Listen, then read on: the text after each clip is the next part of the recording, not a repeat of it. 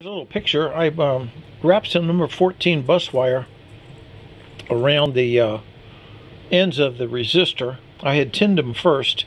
I very gently cleaned them with wire, what do you call it, steel wool.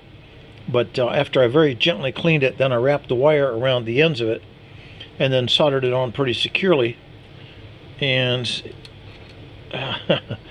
you can see that the resistor is now 49.9 ohms. I got the meter hooked on it. So I've got the resistor pretty well in hand here.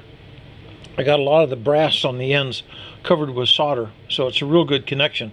A whole lot better than this little spring clip, which kind of just grabbed it.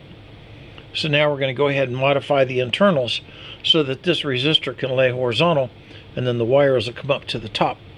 When we do that, we'll then show you the final configuration that I have. I've done this once before, but this time the resistor's out, so I can take a video of it, show you what I did to it, and see how well it works.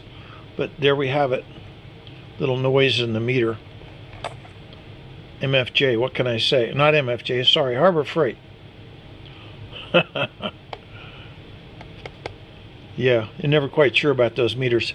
Any case, let me get back to it and we'll make another video.